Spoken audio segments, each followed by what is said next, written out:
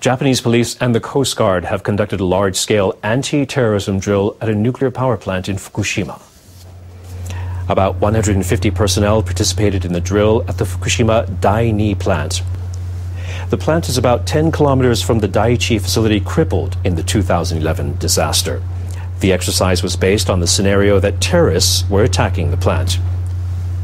The participating groups included a special police attack team and Coast Guard anti-terrorism forces.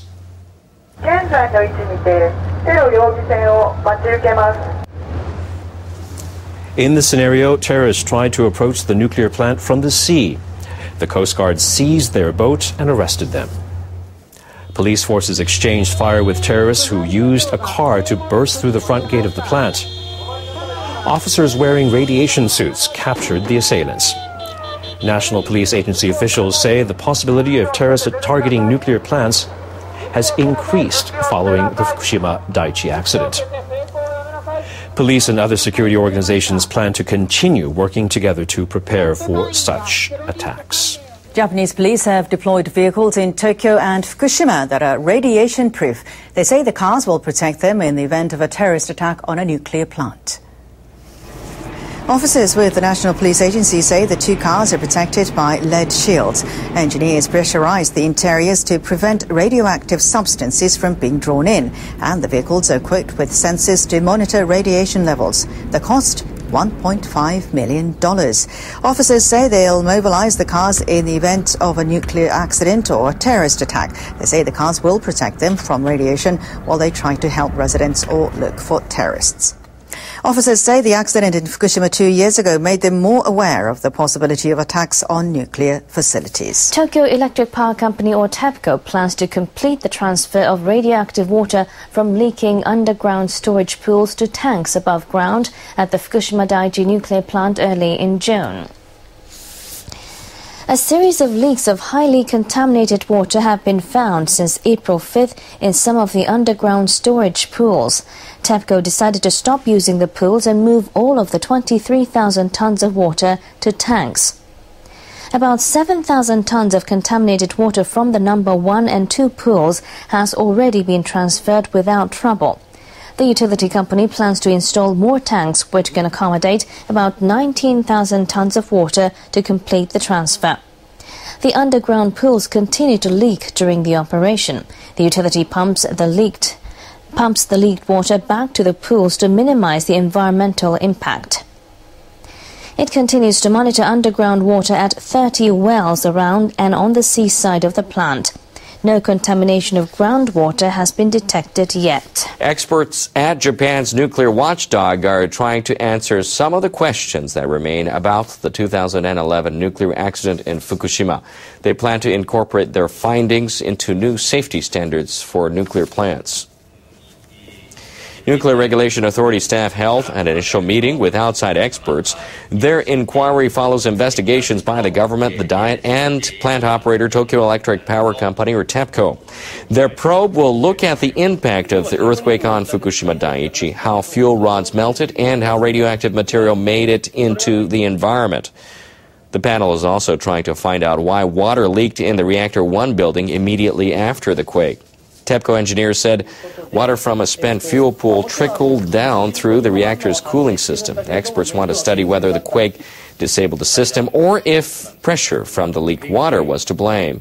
They're aiming to nail down as many facts as possible within this investigation, which will include on-site surveys, but they won't be able to see everything they want because radiation levels in many parts of the plant are still dangerously high. Japanese officials are seeking to increase safety at the country's nuclear power plants.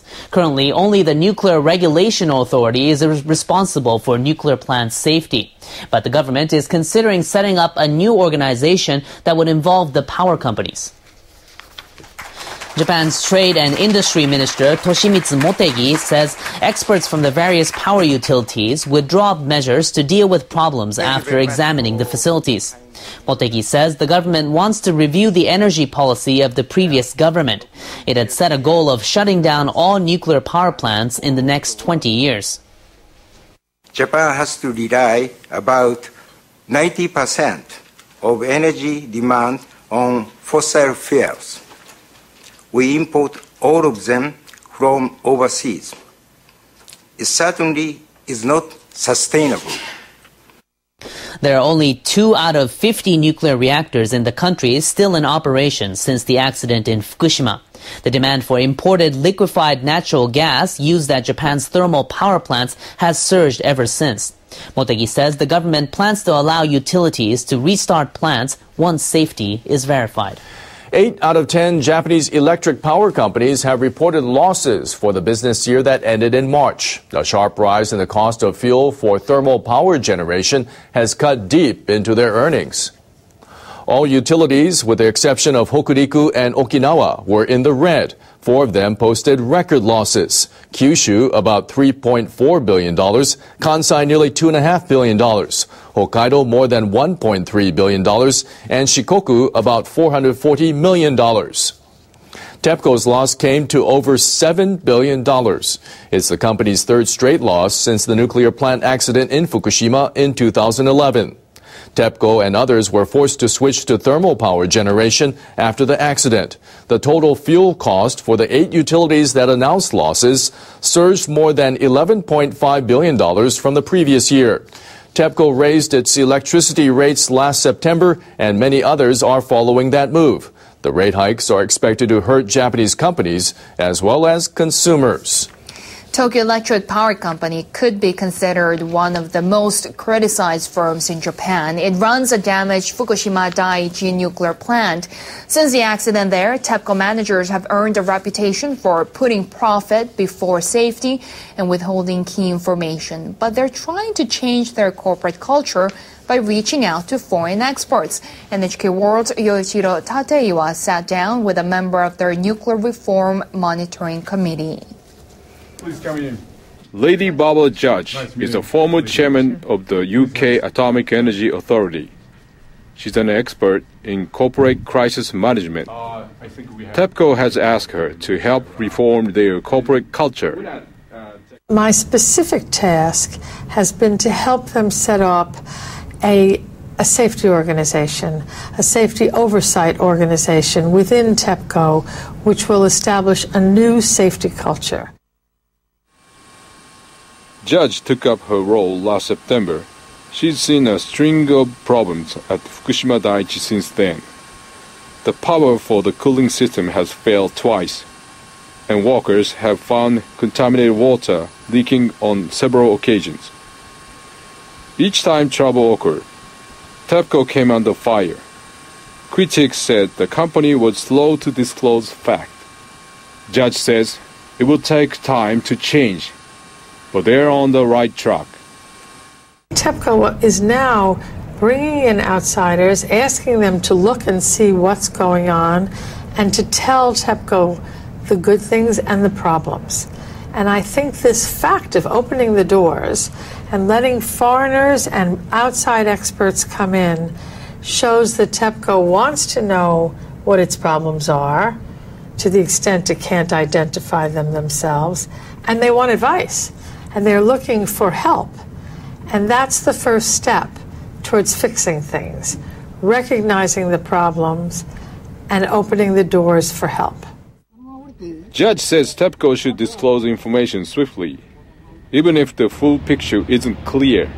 She says explaining risk without delay is the only way to win public confidence. You can't know the whole truth immediately. You have to only know half the truth. So we used to wait till we knew everything. Now we have to keep talking. And that the Japanese and the rest of the world are going to have to learn how to get on the television or on the computer and say, this is what we know now. It may be this, or it may not be this. This is just what we know now. It may change. Judge says the nuclear industry as a whole will have to open their doors and become more international. She says there will be global solutions in future, and full disclosure is the only way forward. Work to remove debris from the disaster is proceeding as scheduled in some areas, but the cleanup isn't going so smoothly elsewhere. It's estimated that the disaster created nearly 26 million tons of debris in Iwate, Miyagi and Fukushima prefectures. The figure includes sediment that accumulated along the shorelines. Japanese government officials have set a target of March 2014 for completing all disposal operations. Under a program initiated by the Environment Ministry, Iwate and Miyagi are removing waste with help from other prefectures. 17 prefectures have agreed to accept 670,000 tons of debris. The remainder is being disposed of locally. Officials say Iwate and Miyagi should finish on schedule, but the cleanup is lagging in Fukushima. Parts of the prefecture were contaminated by radiation from the nuclear accident. The Environment Ministry plans to set a new deadline for Fukushima's cleanup by summer.